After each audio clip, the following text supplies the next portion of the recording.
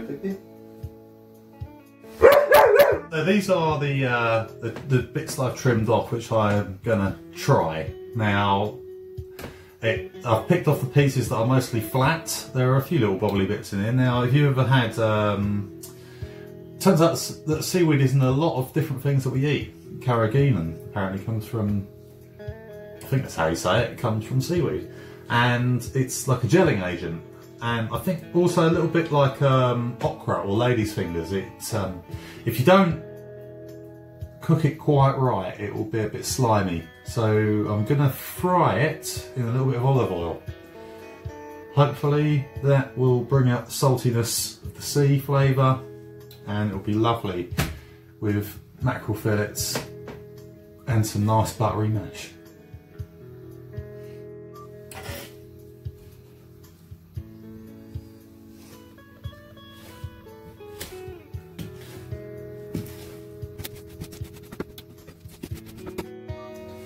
So if I take a piece of the seaweed here, one of the pods, and I slice it open,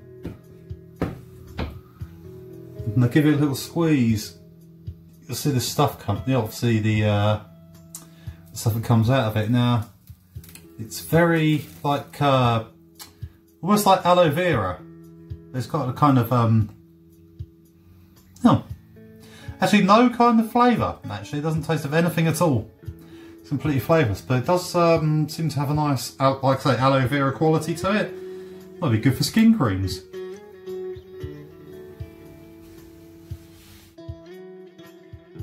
Okay, so the next thing I'm going to do is I'm going to put the seaweed, and I've heated up a pan here with some olive oil.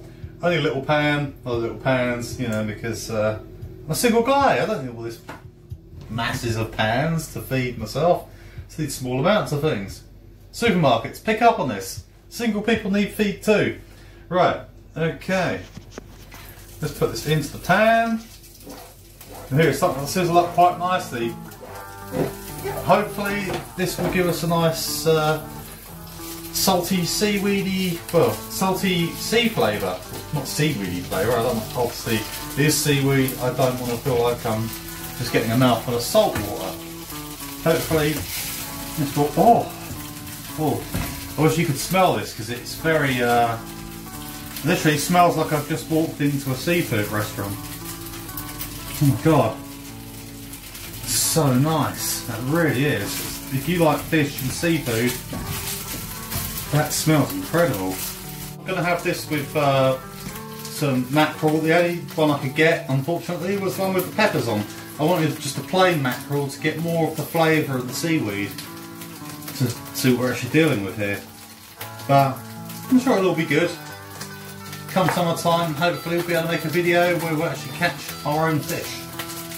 I have now made the fried seaweed with the lovely cheesy mash, cheesy buttery mash, and a mackerel fillet. As you can see, it's steaming away quite nicely. So let's just see how it tastes.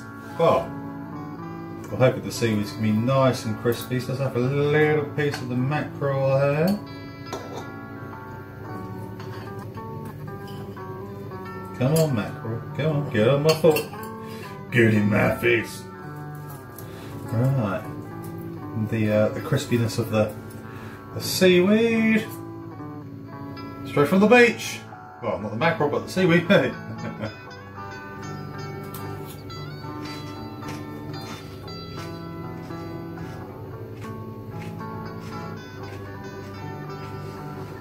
It's not bad. I think I could definitely do better. Maybe we need to try it with a different type, but I would definitely say that seaweed,